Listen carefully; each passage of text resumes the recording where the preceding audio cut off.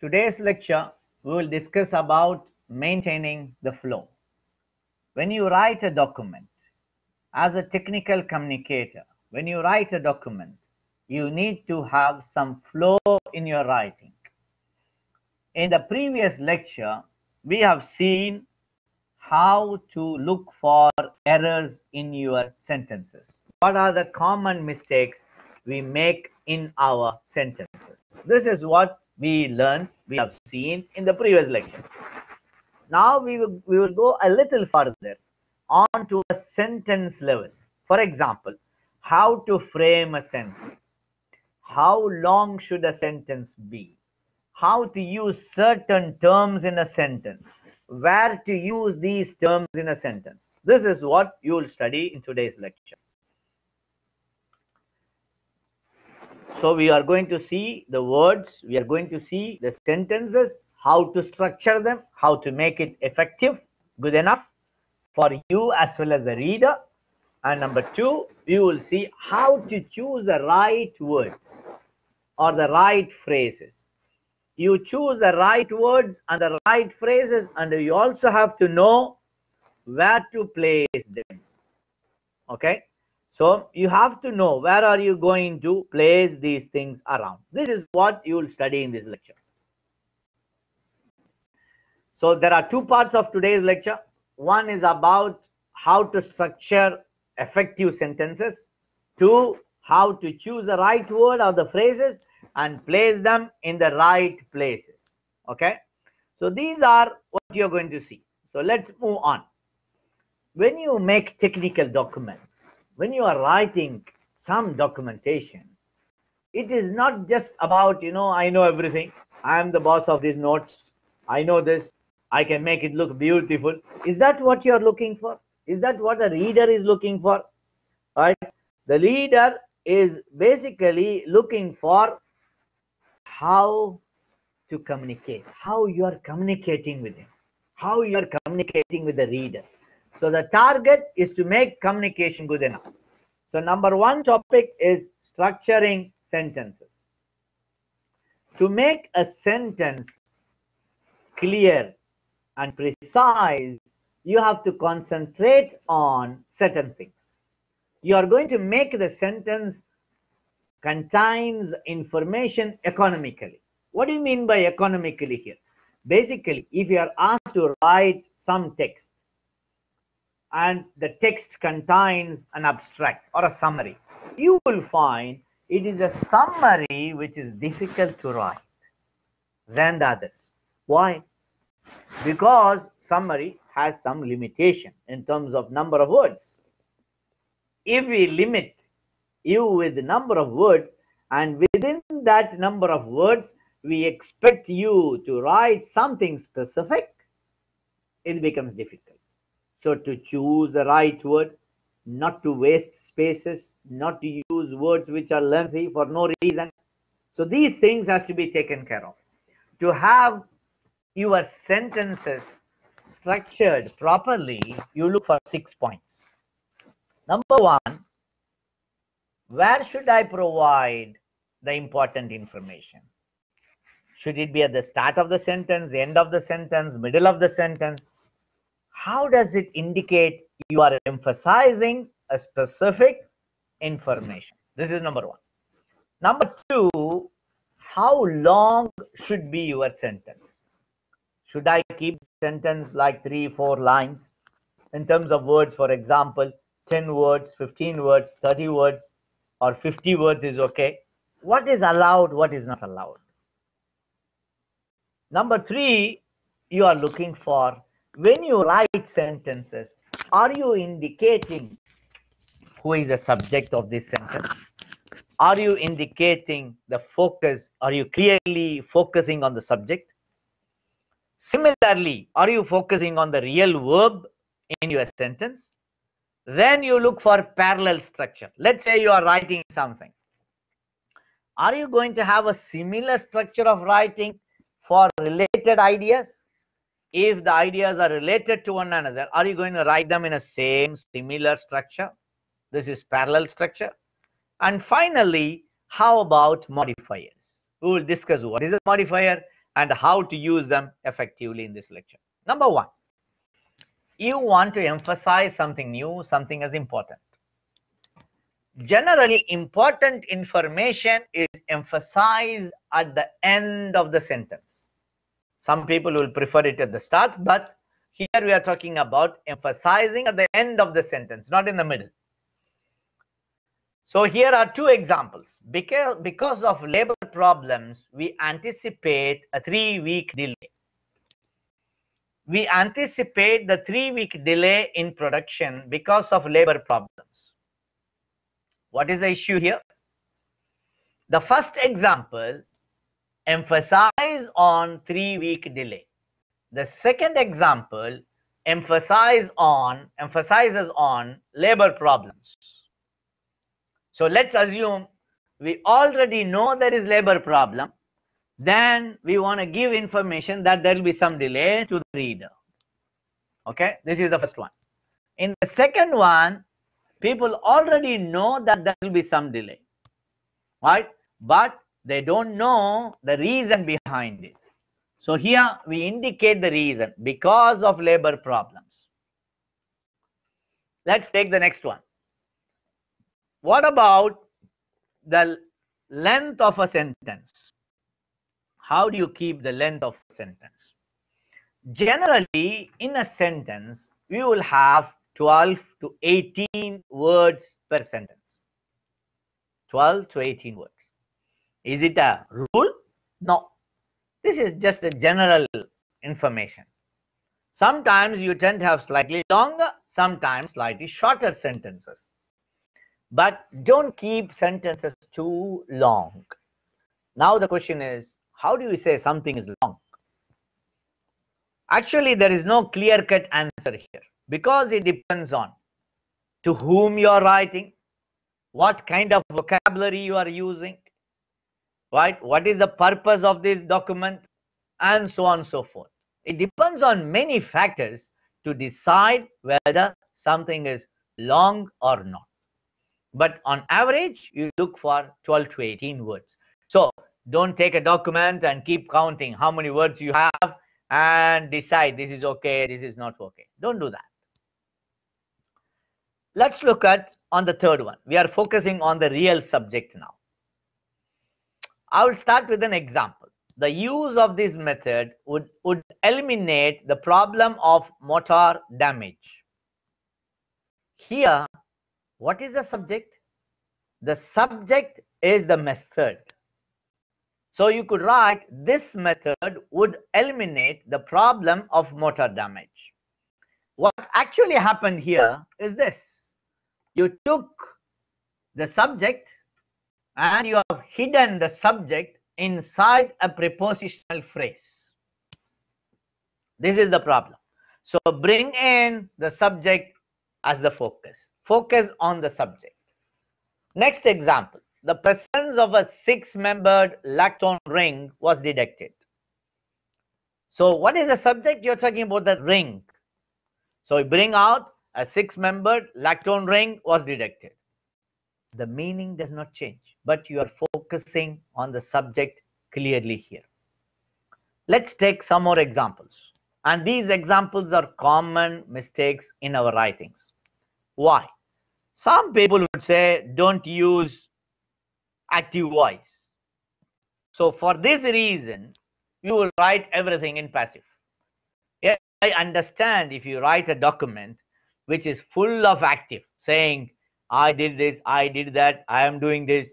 So it is like kind of talking about yourself, right? Probably this is something too much. But in any document, it is acceptable to have some active sentences, and sometimes it is necessary. For example, look at this example. There is no alternative for us except to withdraw the product. Instead, you could write, we have no alternative except to withdraw the product. Here we have no alternative. You are making the subject clearly here. Let's take another example. It is hoped that testing the evaluation copies of the software will help us make this decision. Will help us. So we say, we hope that Testing the evaluation of the copies will help us make the decision. So let's focus on the subject clearly. The next one is about focusing on the verb. Okay, focusing on the verb. The problem with the verb is you take a verb, which is the actual verb, you change the verb into a noun. Okay, then you add a weaker verb in the sentence. Because the verb is needed in a sentence, you bring in a weaker verb. You just made the original verb into a noun. Example, okay, install, you want to say install, you change it into installation. You want to say analyze, you say analysis. So this is called nominalized verb. You are converting a verb into a noun. What's happening here? Let's say we performed the analysis. Well, we analyzed. Performed the analysis means analyzed. So you could simply say we analyzed. Let's take examples here. Each preparation of the solution is done twice. Right? Each preparation of the solution is done twice. Actually, the real verb here is prepare. So you could say each solution is prepared twice. So just bring in the prepare, which is the verb, clearly. This is the focus now. Look at the next one. Consideration should be given to an acquisition of the properties. So you want to talk about acquisition. You want to talk about consideration. So you should say, we should consider acquiring the properties. Focus on the verb clearly. The next one. This is about parallel structure. When you write sentences which are related to one another, which have some links between them, write them as parallel. What do you mean by parallel? We will see some examples. Sometimes these parallels can also create confusions. If there is some overlap and there are some problems, you will create confusion. Or if you are bringing two different ideas, they are not related, and you are trying to combine them using parallel structure, this is also not good. And the last one is about modifiers. I'm going to go through some examples before we will discuss about modifiers. Let's take this example. Our field trip for the project required that we conduct research on Cumberland Island, a national wilderness area off the Georgia coast, where we offered a number of species, where we observed a number of species that we have not seen on previous field trips. If you look at this, it's slightly a long sentence. Okay, if I do this, look, it is 38 words here, quite long. Instead, I would prefer to break it down into two sentences like this. Our field trip, you don't need to say it's a project, you can say it is required that we complete research on this wilderness area of the Georgia coast. Done. Sentence is complete. There we observed many species we have not seen on previous field trips. Okay. So now you have taken one sentence which is quite long. We just split into two. This is one thing. Look at the next one. Armadillos were common in the campgrounds along with raccoons that were so aggressive that they would come out towards the campfire for a handout while we were still eating. Again, this is a long sentence. What we do, we split them. How we split? Both armadillos and raccoons were common in the campgrounds. Both were there. Whereas the armadillos were docile, the raccoons were quite aggressive. So here, you talked about aggressive. This is indicating a certain raccoons, for example. So you want to make it clear here. Is it necessary to understand all these words here? Some words might be new to you. You might not meaning. Don't worry about them. What we are looking for is the way to write. They approached the campfire for a handout while we were still eating. So instead of saying they would come out toward campfire, you could say they approached. You use the right word. Focus on the clear word.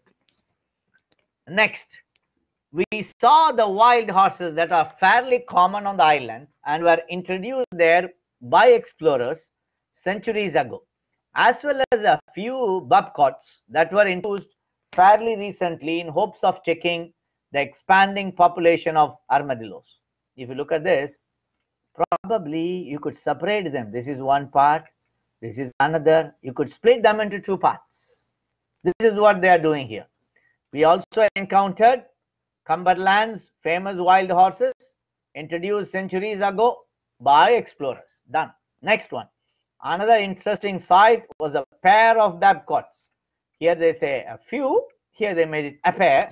They were brought to the island recently to check the expanding armadillo population. Okay, so they are dividing things into multiple sentences to make it clear for the reader. Let's take another example. The construction of the new facility is scheduled to begin in March, but it might be delayed by 1 or 2 months by winter weather conditions, which can make it impossible or nearly impossible to begin excavating the foundation. Again, a long sentence. See, it's a very long, right? If I go and see, by the way, you don't do this every time you write a sentence. Huh? Don't go to review and check the number of words. I'm just showing you for understanding purpose. The construction of the facility is scheduled to begin in March. This is one sentence, complete. The second part, I'm writing like this, or they have rephrased it like this. However, construction might be delayed until April or even May. So instead of saying 1 or 2 months, they wrote the month's name because it starts with March here. They say April and May by winter weather conditions, which can make it impossible or nearly impossible to begin excavating the foundation. What is important here? Now you could ask me, look, is this not a long sentence? Let's see. Okay, how many words? 27. Still long. Why you did not break it here? Why you kept it as one sentence? Because of their relationship. Because this problem with this impossibility of excavating is due to the winter weather. They are very related. So related things you keep together. This is what we studied in the previous lecture. Let's move on. The next example. Customarily, environmental cleanups are conducted on a time and materials basis. Using the time and materials basis, the contractor performs the work. Then the contractor bills for the hours worked and the cost of equipment and materials used during the work. With the T&M approach, spending for environmental cleanups by private and government entities has been difficult to contain. Also, actual contamination reduction has been slow. So if you look at it, look, this is repeated. Why not I combine these two? This during the work is repeat, right? It's talking about the work. So I would write customarily, environmental cleanups are conducted on a time and materials basis. Colon here, because I'm going to continue. The contractor performs the work, comma, then bills for the hours. Bills for what? For the hours worked and the cost of equipment and materials. Okay, so these bills apply to both. Then with the T&M approach, spending for environmental cleanups by private and government entities has been difficult to contain and contamination reduction has been slow. Okay, right? So you could do that. So this is what you could revise them and make things better. Let's take some more examples. The use of this method would eliminate. So this method will eliminate the presence of this. We have seen this example already. Okay, there is no alternative for us. We have seen this. It is hope that, we hope. Look at this. It is hard to say whether the downturn will last more than a few months. So you could say whether the downturn will last more than a few months is hard to say. I don't know whether the downturn will last more than a few months. Nobody knows whether the downturn will last more than few months. So you could make things more clear, more precise. We have seen these examples already, so I'm going to skip which you have seen. Let's look at the parallel structure. Okay, parallel structure. Our present system is costing us profits and reduces our productivity. What does it mean by? Is costing us profit, and why you use reduces? Why not say reducing to make it parallel, to make it look similar, right? So you write here costing us, reducing. See again, the compositor should follow the printed directions. Do not change the originator's work. So compositor should follow the printed directions and should not change. Instead of saying do not change, right, should not change. So you are maintaining the parallel structure here. Look at here. The speakers will include partners of law firms, business people, and civic leaders. The problem here is the partners of, is it applied to law firm, business people, and civic leaders? Or is it only applied to law firms, business people, and civic leaders?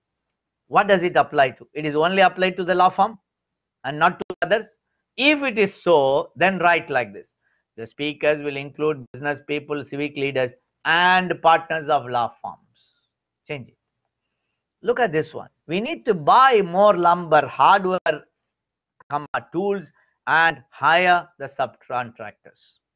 Here, this is a verb. This is another verb. So, what do you put here? And you combine them. You want to apply this verb here. So, you replace it. We need to buy more lumber, hardware, and tools, and we need to hire the subcontractors. Let's go back to our slides. Okay, now we are going to talk about, right, what is called modifiers. What is a modifier? A modifier is a word, is a phrase, is a clause which explains something. It gives you some additional information. Okay, it gives you some extra information. And you could have restrictive modifiers. You can have non-restrictive modifiers. Let's talk about restrictive. Restrictive meaning they are restricting, they are constraining the meaning. For example, the aeroplanes used in exhibitions are slightly modified. Okay, let's say if I remove this guy, this is my modifier. If I remove this, the meaning will change. It means all the aeroplanes are modified, which is actually not right. Okay, so you should say the aeroplanes used in the exhibitions are slightly modified. Okay, this is a restrictive one. Look at this. Please disregard the notice you recently received from us. So what notice you are talking about? This guy here, you recently received from us. For the restrictive modifier, sometimes we use a relative pronoun like that, but it is not mandatory. Okay, it is not compulsory. So you could use this. Please disregard the notice that you recently received from us. You could do that. Without that is fine. With that is also fine. What about a non-restrictive modifier? Non-restrictive modifier, even if you remove them, the sentence will not change. The meaning will not change. Okay. Here, this is our non-restrictive modifier. The Hubble telescope was repaired in 2012. I did not read the non-restrictive modifier. Did the meaning change? No, it did not change. So you could say the Hubble telescope intended to answer fundamental questions about the origin of the universe was last repaired in 2002. Okay, so the point here is this is a non-restrictive modifier. This non-restrictive modifier you have here is written inside comma, is indicated in a comma. Okay, inside a comma here. Let's talk about non-restrictive modifier. In the non-restrictive modifier, you could also have a relative pronoun like which, whom, who. You can write them. Okay, but it will not change anything. It will not change the meaning. Go to the registration area which is located in the second floor. Actually, you are just giving information that the registration area is in the second floor. This is the information. These are the information you need to understand. Let's understand modifiers. Okay, there are many modifiers around. Okay, many modifiers. Here in this example, you will have only. This word only is a modifier. Okay, it's a modifier. What is this one doing? It is actually modifying the meaning. It will change the meaning. Okay, and depends on where you place the modifier, the meaning will change. Look at these 4 sentences. We have one single modifier called only. Only Turner received a cost of living increase last year. Turner received only a cost of living increase last year. Tanner received a cost of living increase only last year. Tanner received a cost of living last year only. Right? This is the modifier. One single word, it makes changes in the meaning. Only Turner means nobody received except Turner. Tanner received only cost of living. It means he only received this. He did not receive anything else. Turner received a cost of living increase only last year. He received as recently as last year. When I say he increased last year only, he received only in the last year, not the year before and no other year. So look, one single word makes a meaning. Now let us take another scenario. When you use the modifier, a modifier can be a word, can be a phrase as well. Now you are seeing a phrase now. And you have to place the modifier close to the antecedent. What is the antecedent? This is the noun you are talking about. The subject of the meeting is the future of geothermal energy in the downtown Webster Hotel. What do you understand from this? The meaning is they are going to have a meeting in which they will discuss the situation of the geothermal energy of the Webster Hotel. So it is the energy of the hotel. You understand like this. But actually what happened, what is supposed to be, the meeting is to be held in the hotel. And they discuss about geothermal energy in general, not for the hotel, in general. So you need to place this modifier, which is the phrase here, this guy here, okay, close to the antecedent. This is the meaning. Sometimes the modifier can create confusion. Like for example, this is called squinting modifier. It's a name. It creates ambiguity. Why?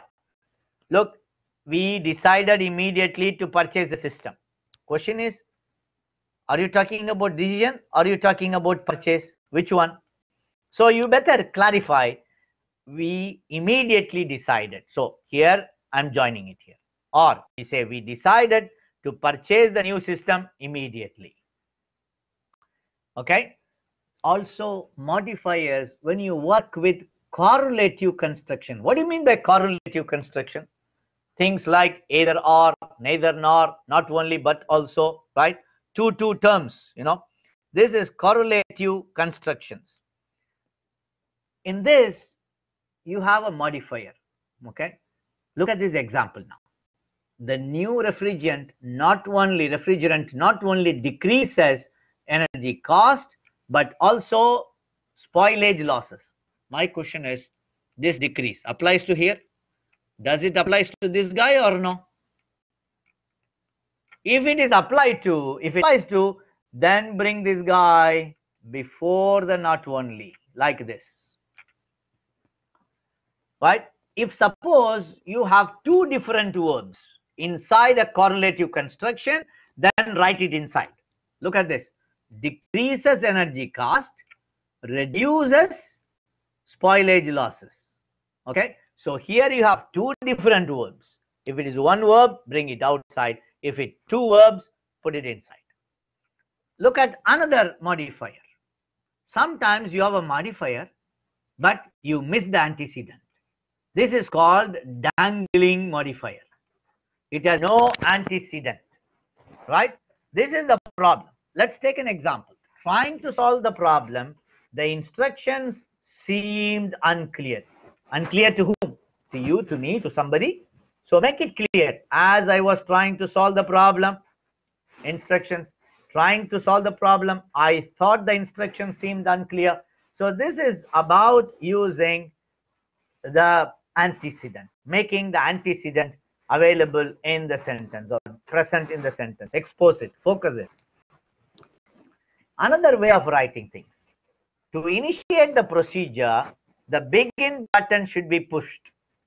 Or you can say, to initiate the procedure, push the begin button. The problem here, when you have some instruction manual, in the instruction manual, how they write?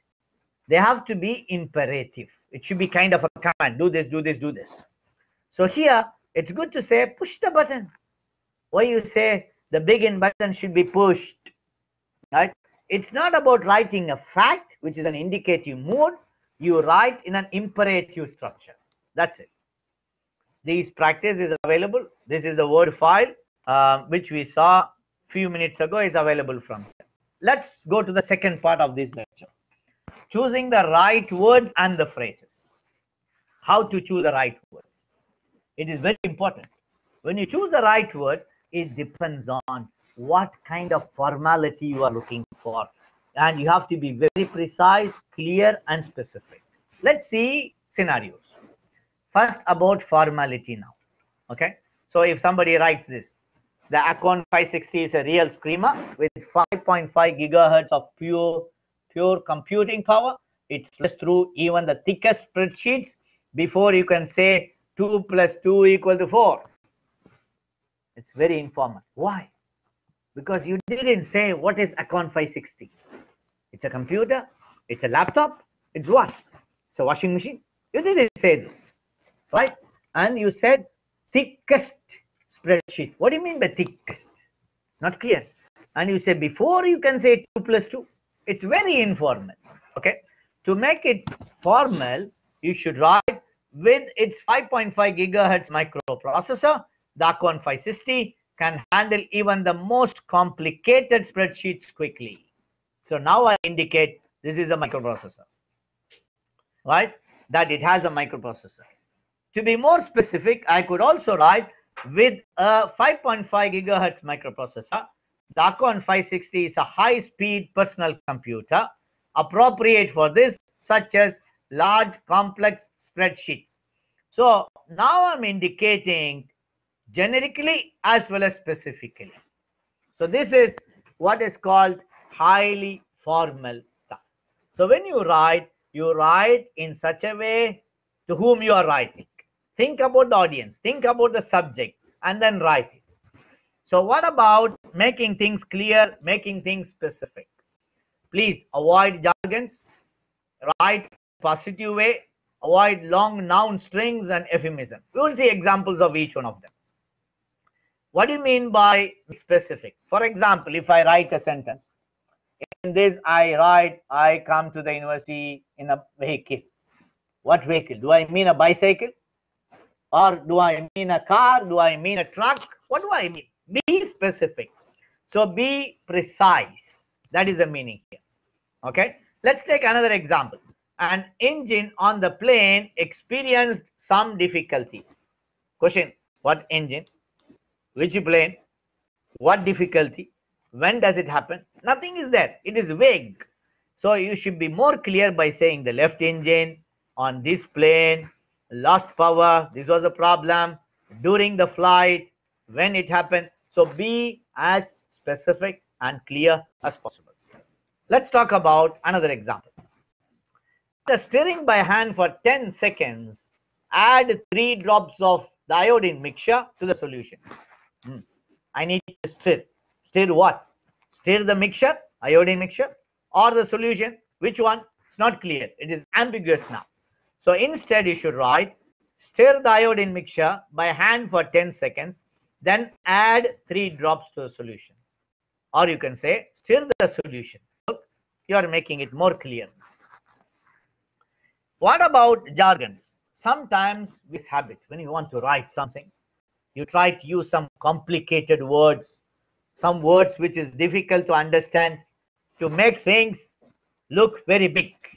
You want to show off, right? Instead of drawing circles like this here, You want to draw like this, messy, right? So don't do this. Jargon can make things imprecise. Why? You might think I'm using a very good word, but yet you might use a word which has multiple meanings and the meaning could change.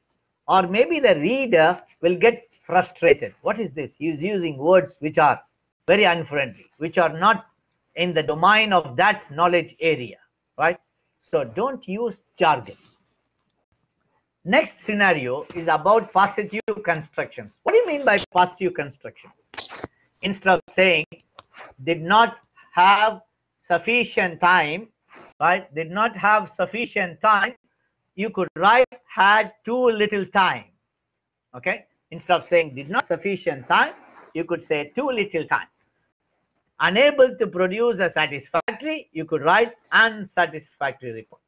This is called use positive constructions. This is one common problem using long noun strings. You keep adding nouns after nouns after nouns.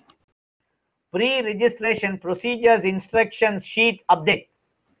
What? Pre-registration procedure instruction sheet. I'm just adding noun after noun. Instead, you should write an update of the instruction sheet for pre-registration procedures. It is more clear. Take another example. Let's take another example. The building contains a special incoming material storage area. Special incoming material storage area. All these are nouns. The question is, what is special? Are you talking about the area, storage area, or are you talking about the incoming material? So be clear. The building contains a special area for storing incoming materials. The building contains an area for storing special incoming materials. So be unambiguous as possible. Next one is called euphemism. What is euphemism? Sometimes you want to say something which is a little bit hard word, when difficult for the people, it is uncomfortable for the people, right? So what you do, you just make it in a polite way, right? Uncomfortable. Okay, you just make it in a polite way. This is the problem, right? Should we do it in a polite way when you write? No. When you speak, yes, probably yes, but not when you write. Write, be clear. Why you want to say we are de-hiring, we are de-recruiting, we are doing personal surplus reduction? You say your job is gone, you are fired, for example, right? Or your contract will not be renewed. So be clear, be specific. Let's talk about conciseness. These are common problems we all have. We have to avoid statements which are obvious. We have to avoid. We should not include them. The problem is we keep adding obvious statements. We keep adding fillers. We add all these things like wordy phrases, unnecessary prepositional phrase, and fancy words. Let's take example. Here we talk about obvious statements. The market for the sale of flash memory chips is dominated by 2 chip manufacturers. Who is going to sell the flash memory chip? Who is going to make it? It will be the chip manufacturer. Why you want to say 2 chip manufacturer? Market for the sale. Market and the sale indicates a similar stuff. So you say the market for flash memory chip is dominated by these 2 guys, 2 companies. Then you repeat, these 2 chip manufacturers are responsible. So you could say, comma, 2 companies that claim 76%. So avoid things which are obvious in nature. What about fillers? When we speak, we use fillers. Kind of, basically, yeah, I mean this. This is the filler we use. But when you write, don't use fillers. Avoid them. Okay? I think that basically, okay, the board felt sort of betrayed in a sense by the kind of behavior, right? You want to say kind of behavior the president displayed. Instead, you could say the board felt betrayed by the president's behavior. Okay? So don't write such kind. I know when you are writing maybe some kind of novels, these kind of things. Okay, friction stuff. Maybe we use them often, right? but not when you write some technical information. Let's talk about the next one.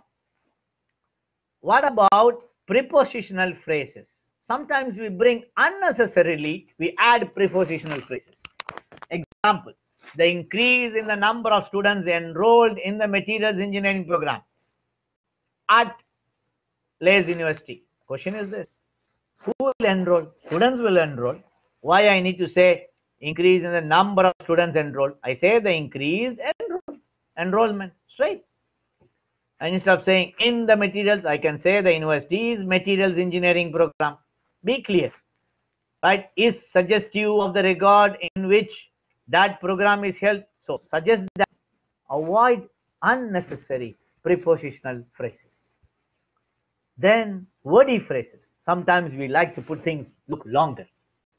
Okay, like for example, on a daily basis. Instead you say daily, which is better. So let's see this example.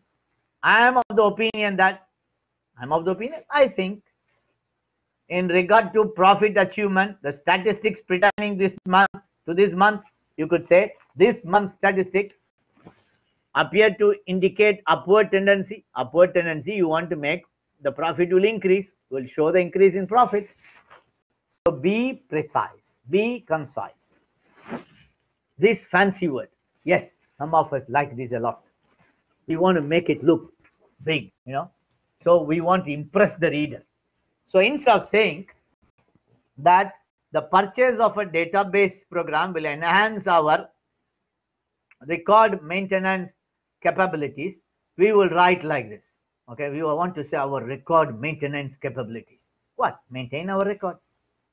Actually, we want to say it is very helpful, it is useful, it helps us maintain our records. This is what we want to say. Why you say record maintenance capabilities?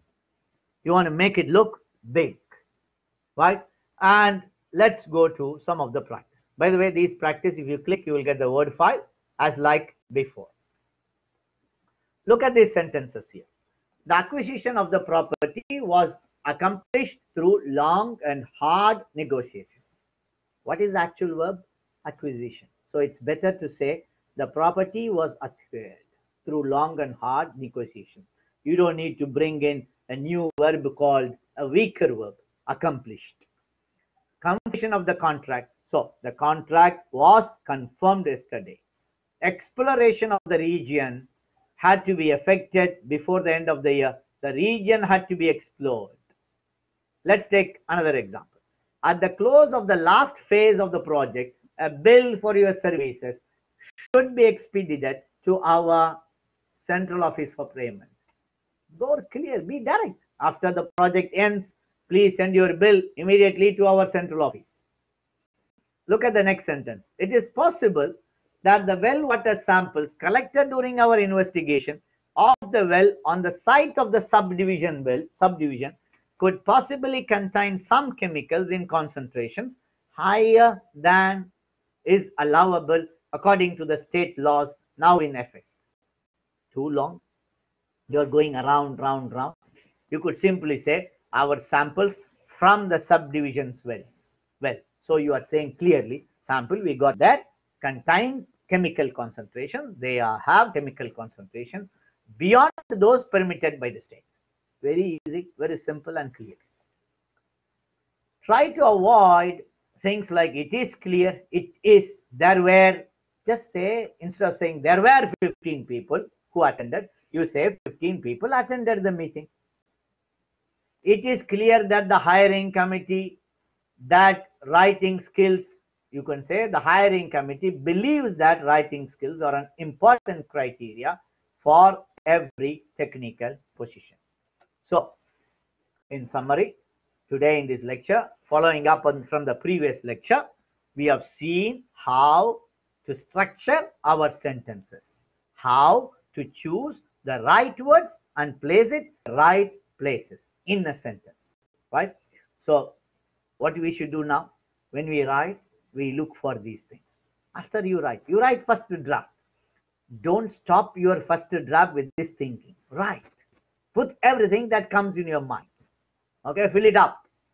Then Give it a day, give it some time, a little break. Go back, check this, and then enhance your writing. Remember, nobody writes perfect in one attempt. Impossible. Okay, we all have to go through this and we will learn through. That's the end of this session. Let me stop the recording.